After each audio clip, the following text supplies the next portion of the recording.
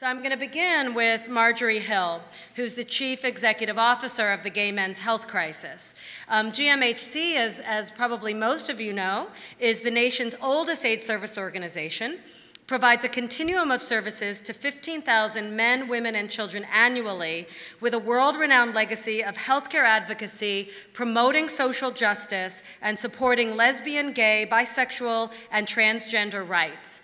And prior to her work at GMHC, Dr. Hill was the Assistant Commissioner for the Bureau of HIV and AIDS in the New York City Department of Health and Mental Hygiene. And we know that New York City has always been on the forefront of prevention and of really promoting public health. In the New York City Department of Health, Marjorie was responsible for the development of citywide HIV/AIDS policy, oversight for over 400 prevention, care, and treatment programs, and expansion of the syringe exchange program. And my favorite fact here, Marjorie, was that during your tenure, you oversaw distribution of 5 million male and female condoms annually. That's a lot of sex. And so with a firm foundation in grassroots organizing, Dr. Hill is committed to a career in public service and will share with us her thoughts and perspective and expertise on prevention and treatment from a structural view.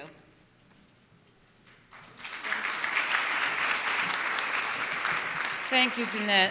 And I actually want to thank each and every one of you for a couple of things. While in your research and in your programmatic life and perhaps in your personal life, you deal with HIV and AIDS, we are the minority in this country, and I'm not talking about black people in this instance. A lot of people outside this room think that HIV is not that big a deal, that it's over, that it's so much better, and part of that is true. But if it were entirely true, we wouldn't be here all day in this room trying to figure out how to really stem the tide of HIV in this country and this region and in the world. So I really want to thank you for doing what you do to really combat HIV and AIDS. I am a little bit of a storyteller. So I'm going to tell a couple of stories because it's late in the day. There was a husband and wife, and the husband had developed these strange symptoms, and his wife was getting on his case, honey, you should go to the doctor, you should go to the doctor, and he was dreadfully afraid of going to the doctor and wouldn't go.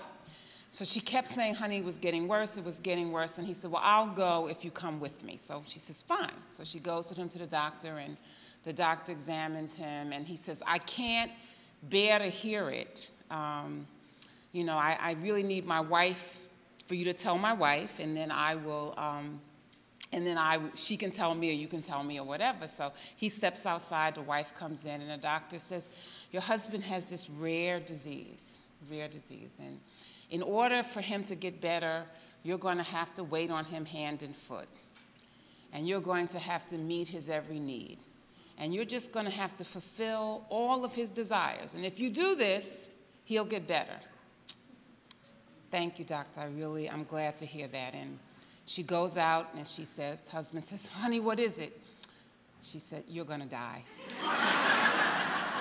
So, the moral to that story is that can biomedical and behavioral approaches talk to each other?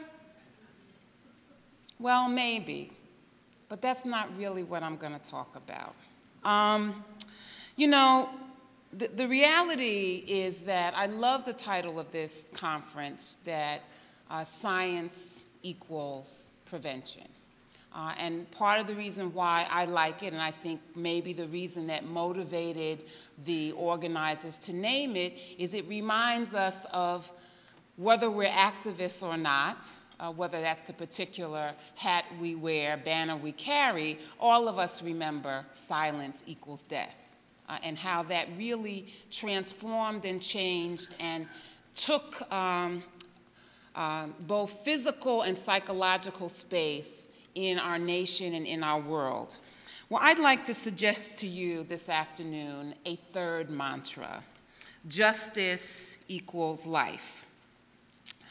The three things I'm going to talk to you in the time that I have, and then I'll be happy to answer questions, are really about the social determinants of health. Because the reality is that whether we're researchers, whether we're program planners, or whether we do Debbies or not, the challenges of race, gender, class, poverty influence and affect our HIV prevention success and often dictate our failure.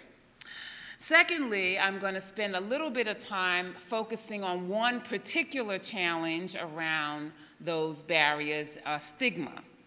While we are just about on the eve of the 30th anniversary of HIV and AIDS and GMHC's 30th anniversary, things are so much better. When GMHC was formed, and I'm sure when many of the organizations were formed here in Connecticut, what we did was help people die with dignity.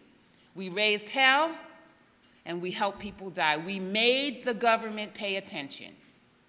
Not much else. I mean, they weren't given much money. And, you know, so the attention, in some ways, it took a couple of years for it to translate into real effective interventions. And some might argue that the government still, even with the National AIDS Strategy, which is very wonderful, still has a long way to go. And thirdly, I'm going to offer some examples of what these social determinants or social drivers are and what some effective ways GMHC and others have done it. So, you know, social determinants of health are the social, economic, political, and environmental factors that influence one's well-being. Well, the goal of HIV/AIDS prevention has always been to change the behavior that puts individuals at risk, to minimize those risks, to take that risk out of the way, and to give the person control. But the prevention, HIV prevention in particular, has always been dominated by the individual. So whether he puts on a condom, whether she carries a condom, whether or not an individual takes personal responsibility. And don't get me wrong, I think personal responsibility is important. But if we look at where 90% of the HIV cases are in the world, that includes, you know, sometimes when we talk about global AIDS, I always want to say, okay, America is part of the world, right? I just want to check. When we look at 90% of where HIV cases are in the world, they occur in places where there is significant poverty all over the world. That's true in the United States, it's true in Thailand, it's true in South Africa. Poverty is very highly associated with HIV incidents. Doesn't cause it, but very highly associated with it. So the progress of looking at these social drivers has been limited. I remember many years ago I went to maybe my first CDC meeting and I was like, oh shit, oops, did I say that? I'm going to the CDC. And I felt like I had one message that I wanted to say, and that message was that racism was driving HIV. And I remember the director of the Division of HIV/AIDS Prevention looked at me and said, well, Dr. Hill, what do you want us to do? End racism? I've thought about that moment. That was probably about 20 years ago. I thought about that moment many times because I wish I would have said yes. Now, there is some justice in continuing a fight and, you know, sort of fighting a good fight and sticking to something you believe is right. I was part of a peer review. CDC did a peer review of all their HIV prevention programs, and Dr. Fenton, in his welcoming of all of us, probably about 100 of us across the country, he said, one thing the CDC has not done, particularly in HIV and AIDS, is owned racism, owned sexism, owned homophobia. And under my watch, That's what we want to do. We want to understand, Dr. Fenton said, the social determinants of HIV. So what, again, are these social determinants? Well, again, I talked about physical, social, cultural, organizational, community, economic, legal, or policy or aspects of the environment that influences one's life. Well, that's everything.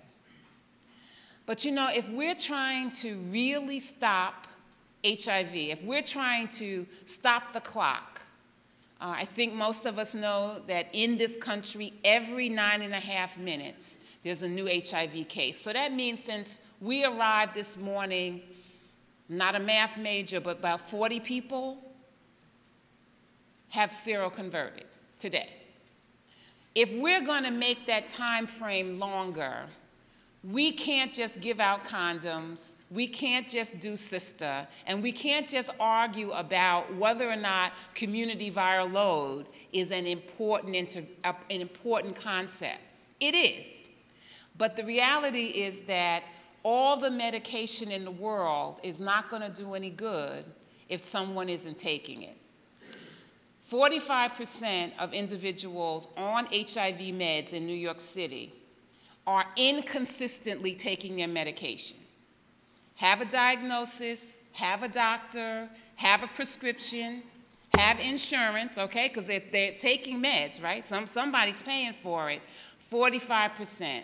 So that means all of the great medicines and all of the treatment as prevention language that we're throwing is only half of the people are catching it. Okay. What are some of the structural approaches that have been used in terms of addressing HIV prevention? The World Health Organization is really focusing on microfinancing and really focusing on microfinancing with women.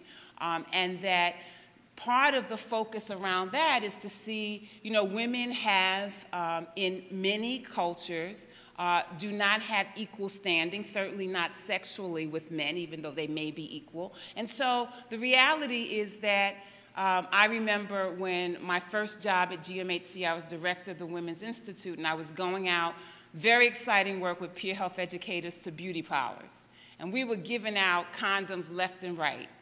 And one of the peers came over to me and said, well, I'm ready to go. And I said, well, why are you ready to go? She said, well, they all taking condoms, but none of them are using them. So what are you talking about? She said, they have pocketbooks full of condoms, but they don't feel empowered to pull them out. And so we started doing, you know, sort of condom training and condom demonstrations, and somebody taught me this thing about cheeking, and if you have a question, I'll tell you what that is later. The people who are laughing know. But we just giving somebody a condom when they don't have the security, the personal security, is useless. Giving someone all of the Debbies in the world, and we do lots of Debbies, we do Debbie good, okay? But if someone doesn't have a roof over their head and if their baby is hungry, Debbie is not going to help them. Legal actions. Up until this year, the United States had a travel ban on individuals who were HIV positive and enforced it. Several countries still have travel bans. What does that mean? You know, in a day and age when scientifically we know you don't get it through a suitcase, what does it mean to have a travel ban? In this country, right now, any man, whether he says he's gay or not, who has had sexual intercourse with one man since 1973 cannot give blood. Cannot give blood. It doesn't matter how many shortages, it doesn't matter how much he practices safer sex. It doesn't matter if he's it doesn't matter. It's prohibited, even though the American Red Cross says it is bad public policy. Foolish. Why? because of stigma, because of structural challenges around identity and around who people are. Social mobilization. In Australia, they really grabbed hold of the challenge around MSM and have done really phenomenal work. And the government really led the charge around MSM, gay men, and really promoting community responses and visibility of LGBT community and visibility of gay men, and have really managed the HIV epidemic in a far superior way than we have in this country. Up until a few years ago, the CDC was reluctant to say the word gay. Now, you know, I understand where, all of us understand where MSM came from, and men who have sex with men, and not everybody wants to be identified as gay, and that's wonderful. But in the prior administration, there were limitations around both condoms, around gay, around sex in general. We spent millions of dollars in this country on abstinence-based sex education.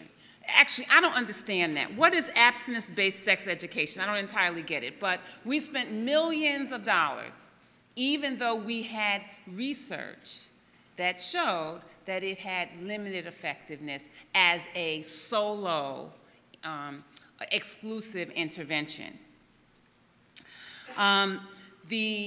Looking at places like Calcutta, Thailand, and the Dominican Republic, which now really promote and have laws that not just say that sex workers should use condoms, but making those condoms available by supporting the industry. And you know, we in America as a country are very uncomfortable with that, but it's not stopping people from going to sex workers. So our judgments around sexual activity, sometimes heterosexual, sometimes homosexual, but are not public health pronouncements, yet we let those attitudes and values dictate our public health interventions. So what's the downside about these social determinants and structural drivers? Well, as I said earlier, it's a lot of stuff.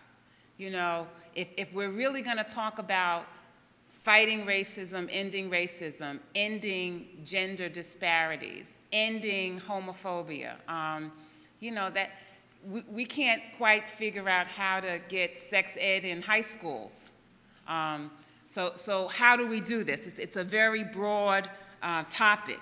That there are some of us who came to the field of public health did not come because we wanted to be activists. We came because we wanted to focus on health outcomes. And so it feels like not quite the right fit, if you will. And that is, it's very expensive. I mean, you know, however we were going to do it, if we found this magic bullet that was going to make racism go away, it would be a pretty hefty price tag. So how do we do this? How do we, if we accept that it's not just about science, it's not just about treatment, it's not just about Debbie's, it's not just about condoms, how do we address the social drivers?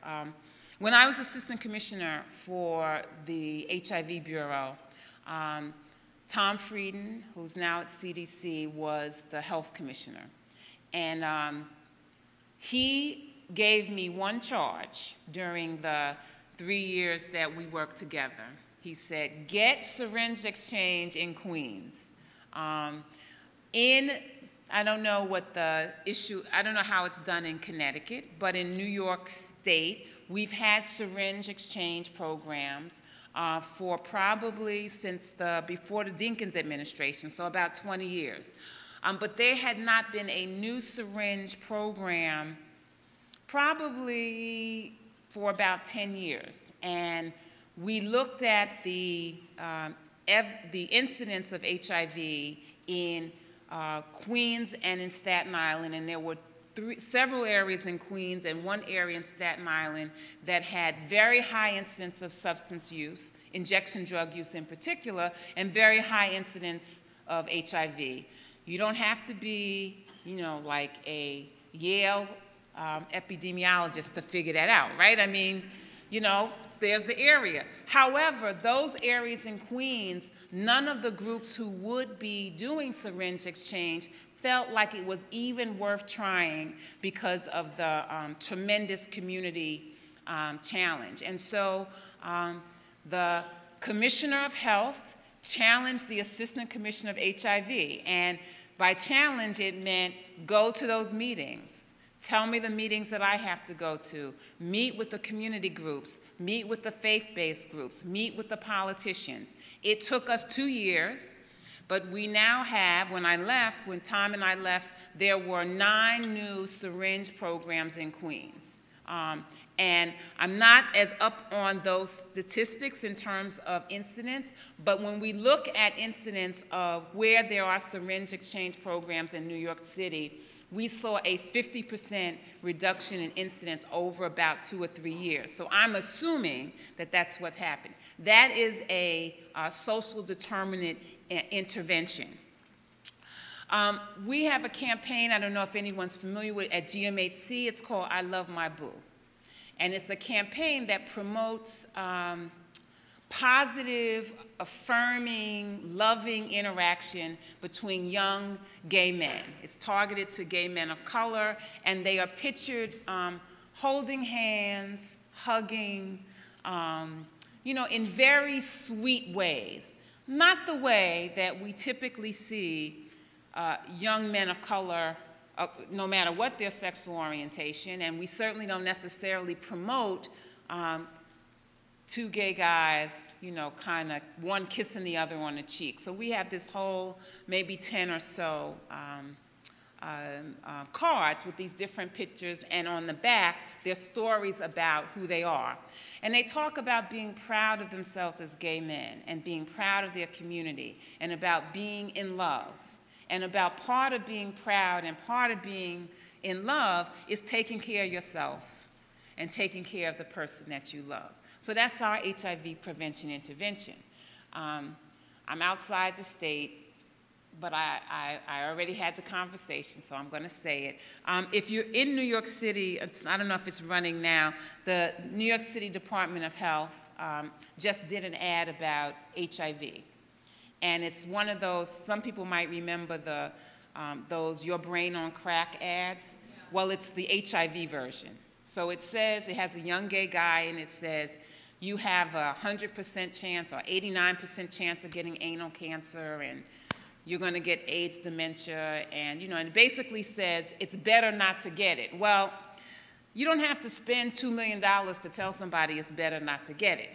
But you should spend $2 million encouraging people. So we've been in we and other organizations have been in a discussion with the Department of Health, my friends there, about is it better to do affirming messages or is it better to do scare tactics? Now, the truth of the matter is that my argument is we don't have enough money. We need to do many campaigns, and some of them might be affirming, and some of them might be scare tactics, and hopefully there'll be a lot more in between, but that didn't get much play. The third example I want to give you is around our workforce program. GMHC has a workforce program. We place about 300 individuals in significant, important, preferably beyond minimum wage work. And we do that by helping them with resume writing, with job skill assessment, with training. We're in a cohort of about 8 not-for-profits. We're the only HIV organization, and up until about 3 or 4 months ago, we were #1 in placement. We had the lowest recidivism rate. We had the highest retention. We're running neck and neck with, you know, now we're who's #2? Is it Hertz or Avis? We're #2 right now, but we're working on it. But one of the things, we started the program because about 6 years ago, some individuals, some clients came and they said, I thought I was going to die. I didn't.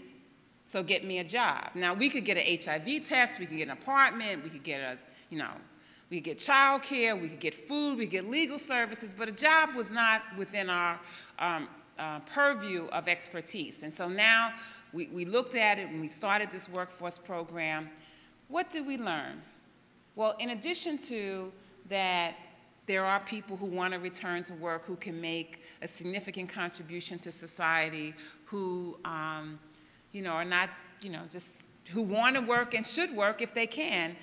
But that was one piece. What we found are the clients who are in workforce development, who are active in that program, have better labs, have higher treatment adherence, because we get that. We know how often they go to a doctor. That's part of what we track. And they report more comfort in engaging safer sex. And at first we were surprised, but then when you think about it, if you have something to look forward to, if you're feeling good about who you are, then you want to do all you can to be as healthy as you can. And you're getting affirmed for that. So workforce development, my director of workforce, talks about GED as a condom, a job as a condom, going to college as a condom, a promotion as a condom. So that to sort of look at one's capacity to earn, to be a contributing member of society. We do taxes as part of our services, and the first year we did it, there was a lot of resistance around it, so we kept encouraging clients. We do it for all clients and anyone who, as an individual, earns under $35,000, I think, for an individual. And all we needed was one person to get a refund. I think it was like $1,500, and then there was a line. But what does it mean if you don't necessarily have a lot of discretionary income? That's another fact I just want to share about the clients we see at GMHC. For you to get an income tax check, what does that do to the person that you are and how you feel about yourself? And whether it lasts for as long as until you cash it, until you spend it, or however long it lasts. That's about how long it lasts for me, in terms of my being happy about paying taxes to the federal government. It does make a difference. One of the challenges around HIV I talked about earlier is poverty. The 10,000 HIV positive individuals that we see, we obviously do intake and we take lots of information. 75% of the clients at GMHC are at or below the federal poverty line, which in New York City is, I don't even know how they could say this, but it's $10,000 a year. So 75% of our clients earn $10,000 a year or less. I mean, New York City. I mean, I don't know what the cost of living is in New Haven, but in New York City, that doesn't cut it.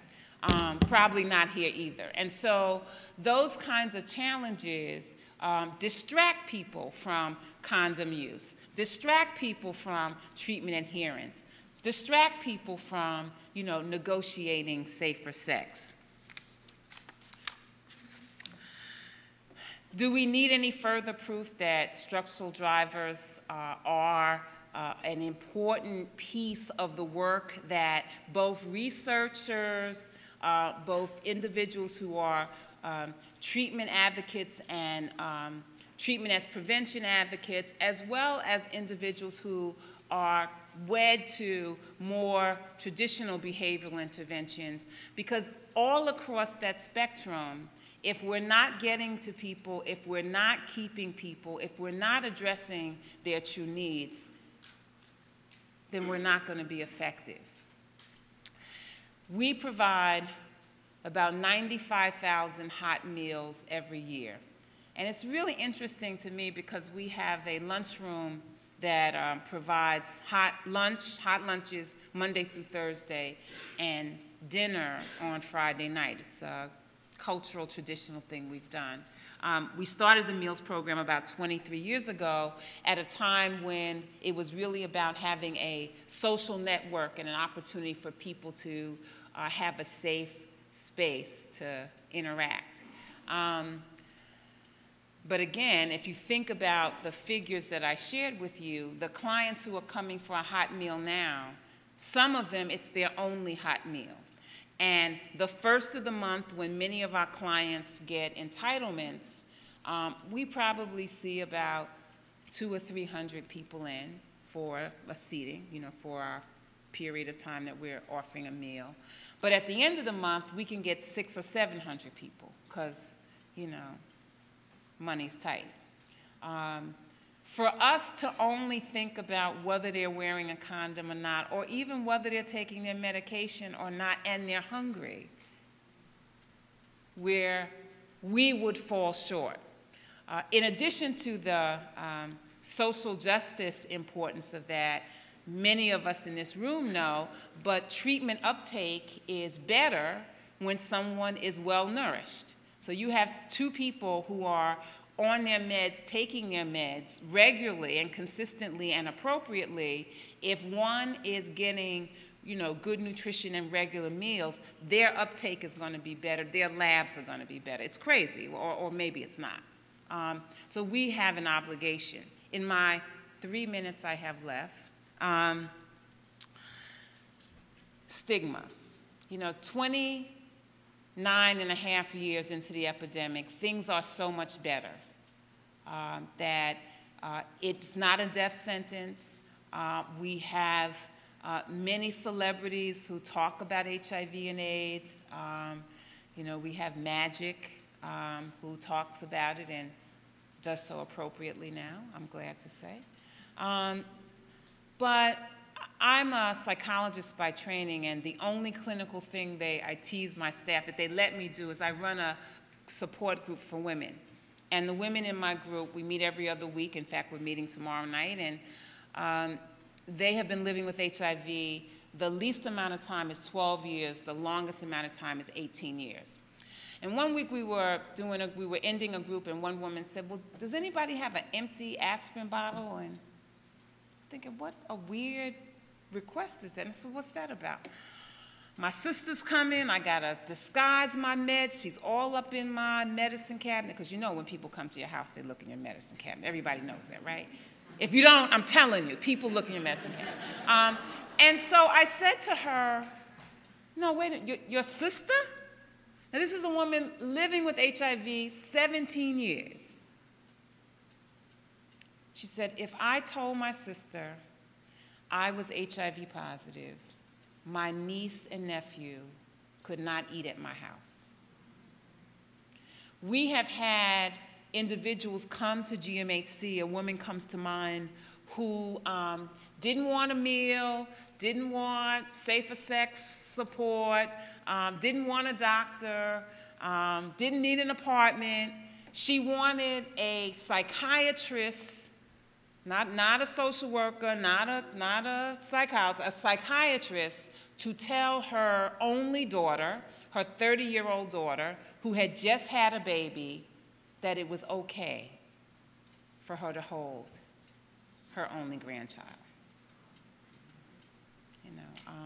We can do better. We have to do better. So silence equal death. Science equals change, and justice equals life. Thank you very much.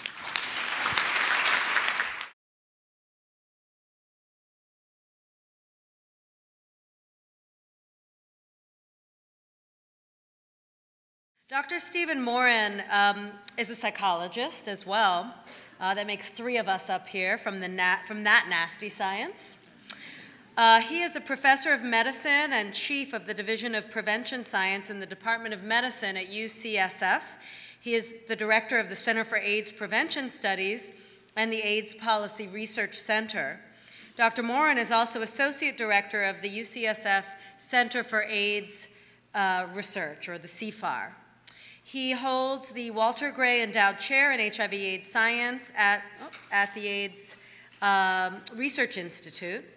And for a decade prior, from 1987 to 1997, Dr. Morin hung out down in Washington, D.C., where he was the principal legislative assistant to Representative Nancy Pelosi, and also worked for the Labor HHS Education Appropriations Subcommittee.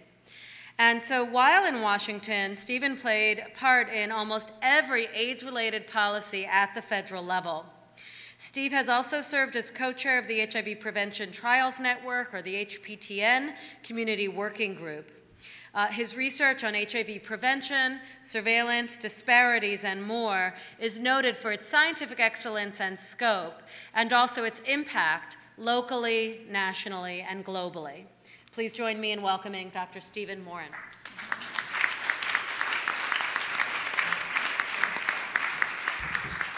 Thank you so much. Of course, it's hard to follow Marjorie, but I want to commend her for her comments, and I want to, since you got a story, I'll tell a story too. This MSM thing can be a problem. I was doing a letter last week, a letter for a colleague, and I was endorsing her grant proposal, and I was saying she had these large cohorts she was following, and she was doing an excellent job on men who have sex with men, but I dropped the N on the end of men. So it read, we're doing a large study on men who had sex with me. Anyhow, this large cohort, I went on to say, never mind. Back to the topic. Did she get the grant? We don't know yet. The topic today is treatment as prevention. To go back to my days on Capitol Hill, particularly the 6 years with the Appropriations Committee, this was not the concept we heard much of. What we heard a lot about was treatment versus prevention. Which were you going to fund? Which was a higher priority? What is really interesting in today's discussion is that we're talking about the concept of treatment as prevention and the way in which they can there's synergy. The other debate that we're maybe going to have is about how much of this is behavioral and how much of this is biomedical. So why don't we start on that? I don't need to review with you. You've heard today a lot about the National HIV/AIDS strategy and particularly the goal of reducing new infections.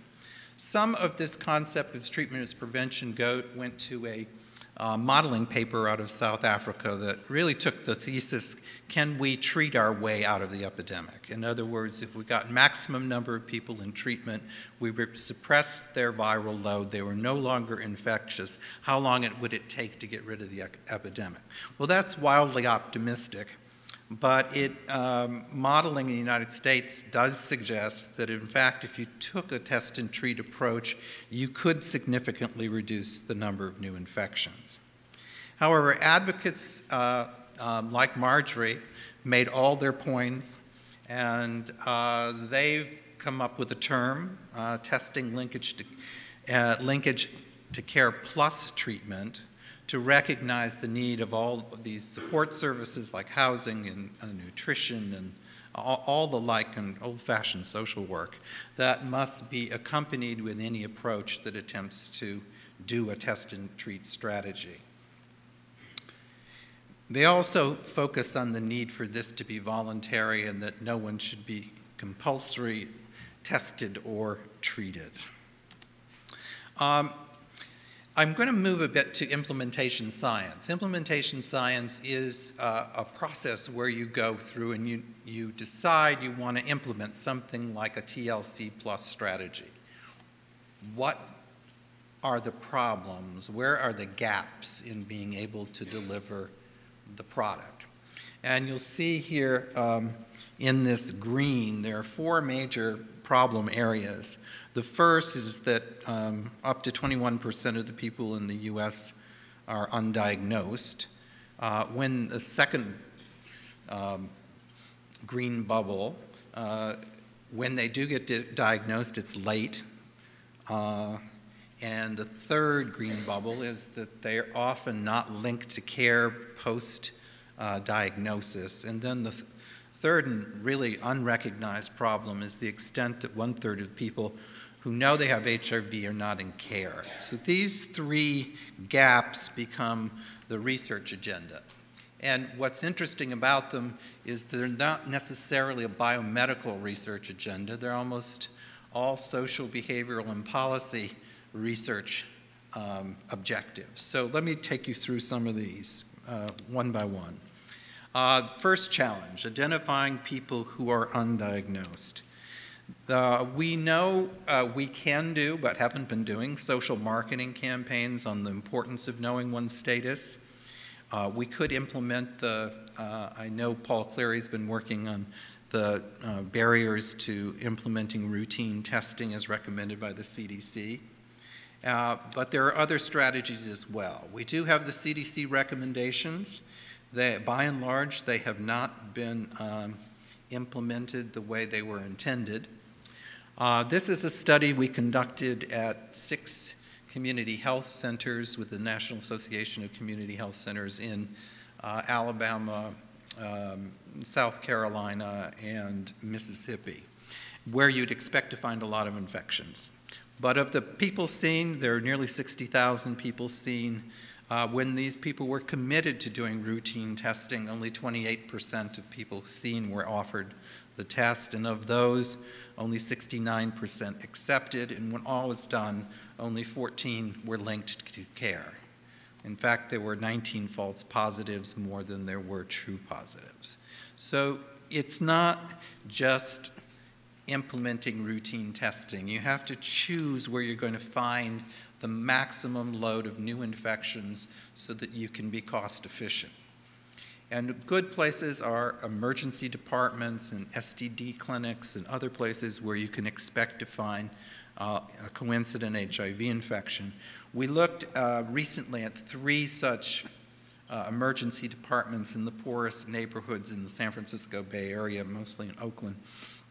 And what we found is that indeed the programs differed wildly. The definition of routine was very different. But we did find some successful programs where people, at the time of notification, people were linked at that time to care. So there are models out there that could be replicated. Second area for research, identifying individuals earlier in their infection. So how do you do that?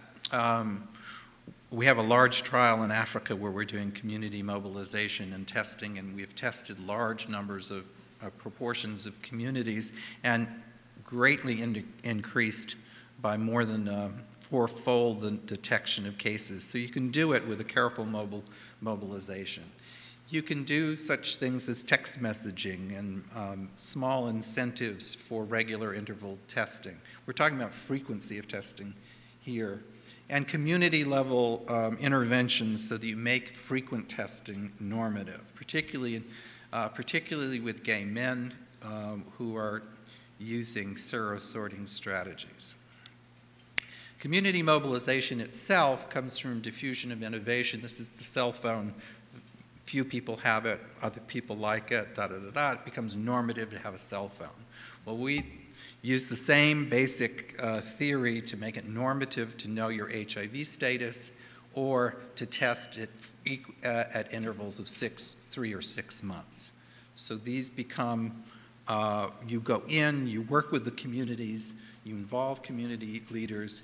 Almost all of these groups are motivated by larger community goals, and you have to work these strategies in there. But the goal is through all of this mobilization is to increase detection and linkage to care. A good example is the campaign that's been up and operating for a few years in Washington, D.C.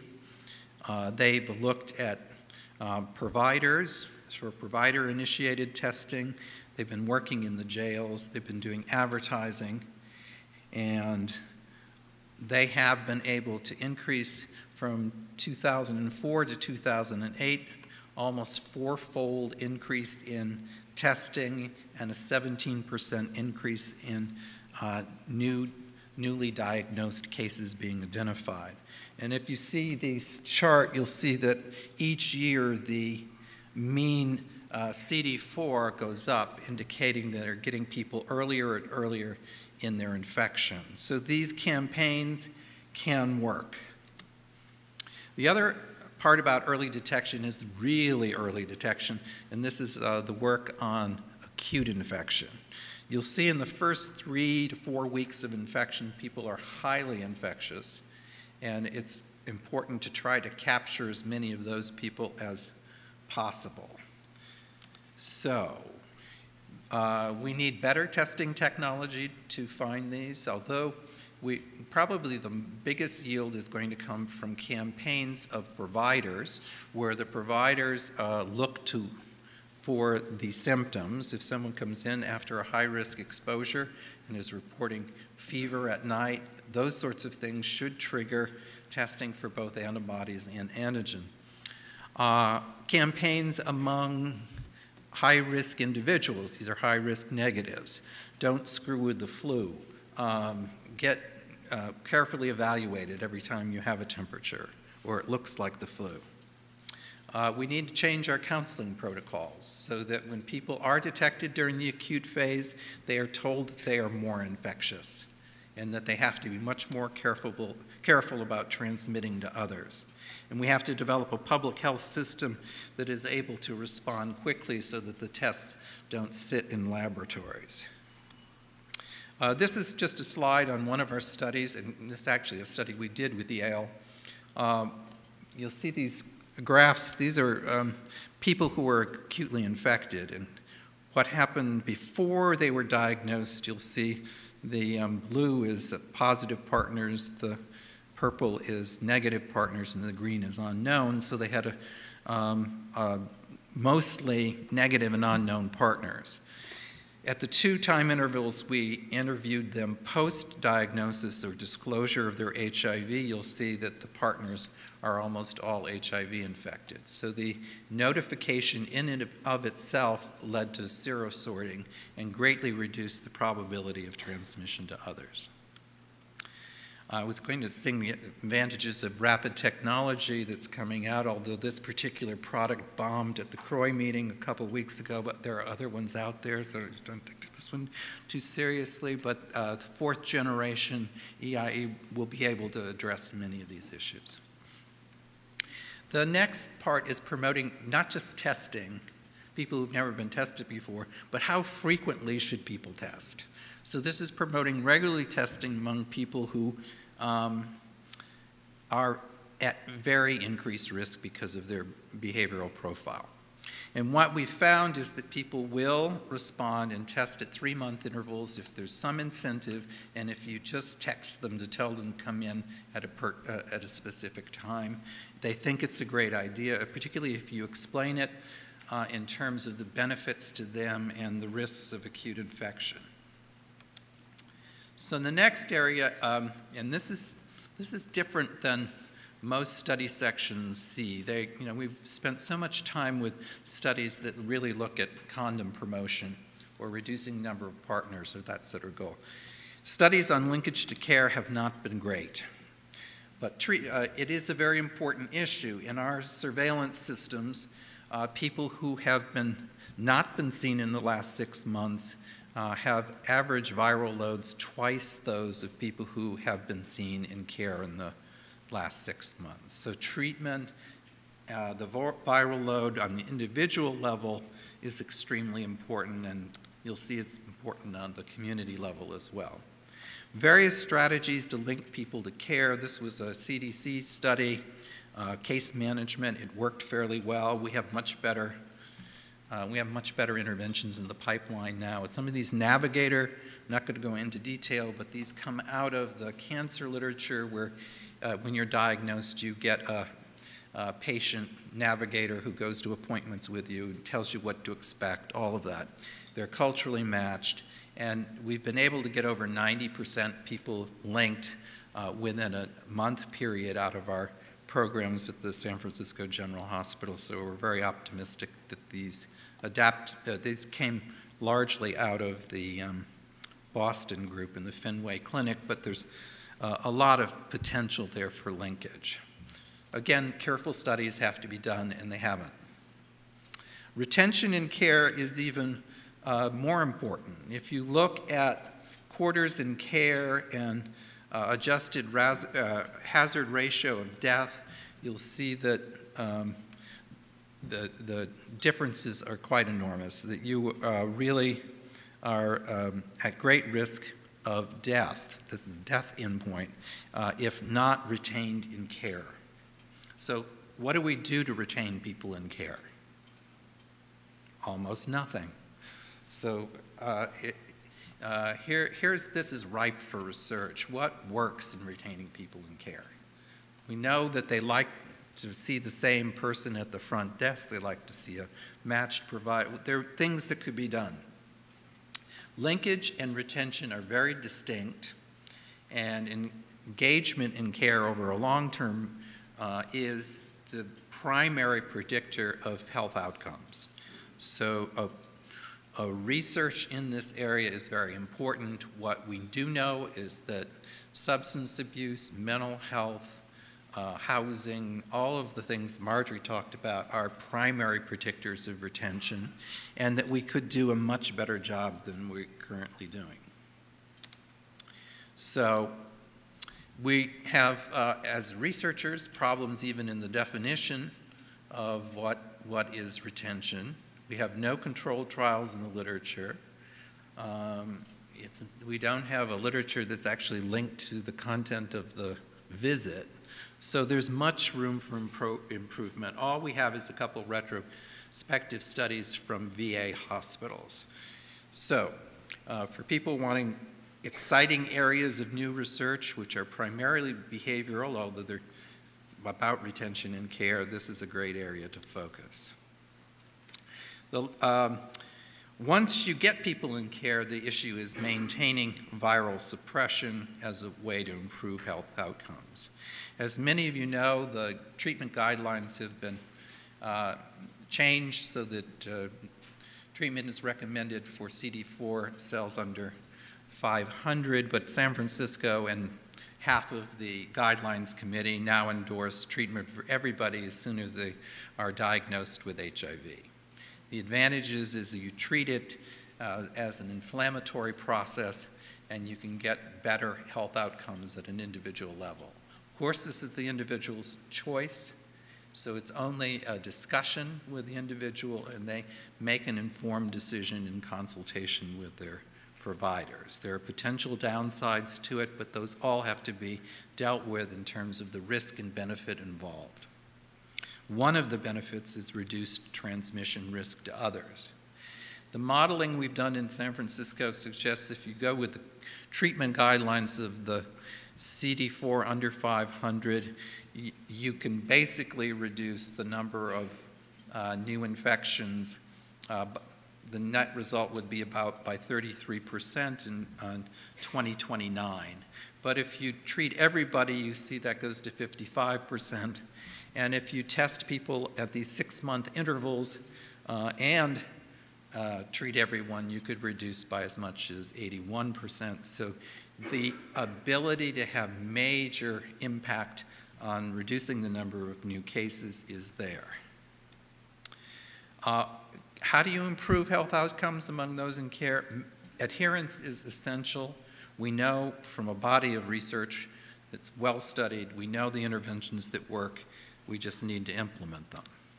We know that substance abuse is high in this patient population. We know it is one of the reasons people do not link or retain in care. We can screen for it in waiting rooms. We can refer for treatment. We can do much better, particularly with electronic medical records where you can do the screening and do the prompts. And while you're at it, you can do prevention with positives. Very important, can be done a number of different ways. We have all of these interventions that have been proven in randomized trials. However, without getting into details, paper we're just publishing right now, provider-based interventions are the shortest and are by far the most cost-effective. And indeed, they're very simple to do. Screening is done in the waiting room. A message is sent to the provider. It's clipped on the chart. It takes, on average, about 1.5 minutes. Okay, so various people are saying, okay, these things are all very important. How do you put them all together? And there are a number of studies like this. The HIV Prevention Trials Network has a TLC plus protocol they're doing in DC and in the Bronx. And you'll see the study components are very much about the 5 issues I just talked about. So there's pretty good agreement on what this strategy should look like. You can add all kinds of optional interventions along with it. The other one you heard a bit about from Judy Arbach this morning is the 12-City Project that is initiated by the CDC. They're doing an attempt to implement, or at least plan to implement, the National AIDS Strategy in these 12 metropolitan areas. Some of our HIV Prevention Science Centers and CFARs are involved in this project as well. One that I don't have a slide on, but HRSA is about to initiate a project of replicating this in 8 states. So 8 states will be selected to implement the National HIV/AIDS Strategy, and that will be evaluated in that context. You can just see what the goals, very much what I've been talking about, are the goals of the CDC project. And we are proud to be a member of a 5-center collaborative with Yale, Columbia, Medical College of Wisconsin, and UCLA that are looking at very much the same issues, trying to assess the effectiveness of multi-level interventions, primarily with community viral load as an outcome, because it is a good marker for diagnosed new HIV cases. So these are some of what's in the process. Now I'm going to courageously talk a bit about San Francisco and what's happening there. San Francisco has a population about 800,000, but we have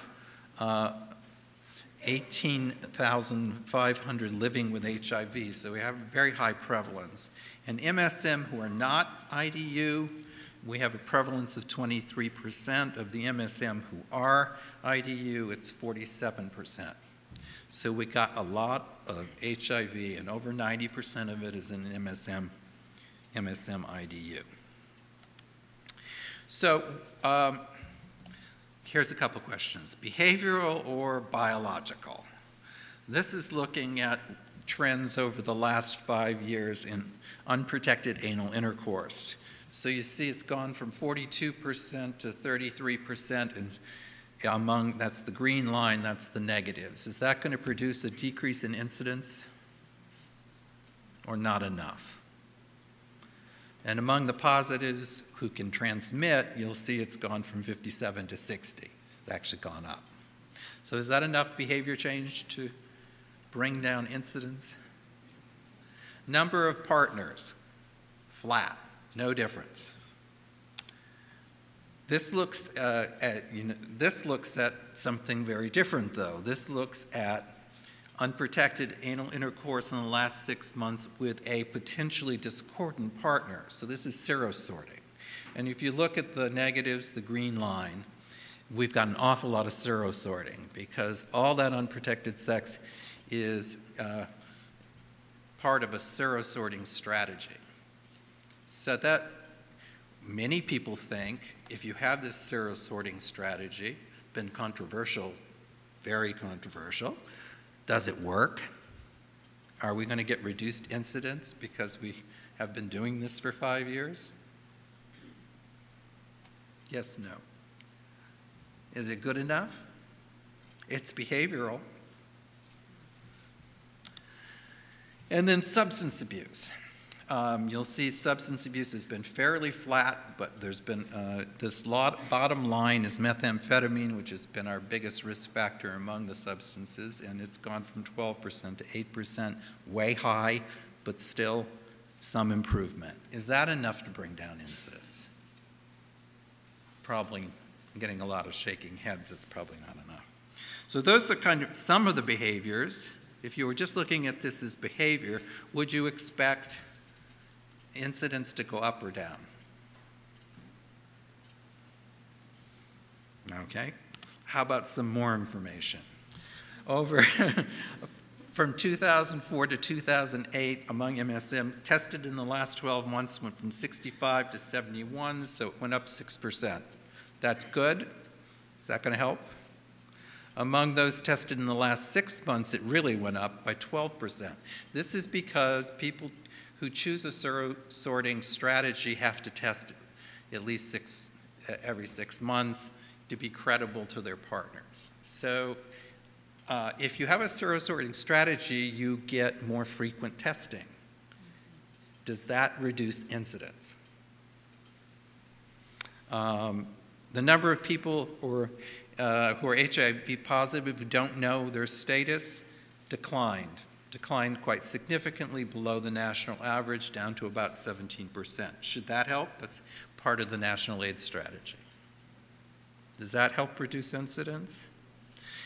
All right, and then we get into these other things that are really part of test and treat. Engaged in care went from 71% to 78%. That means that they're showing up regularly for appointments. We have a universal access program in San Francisco called San Francisco Cares.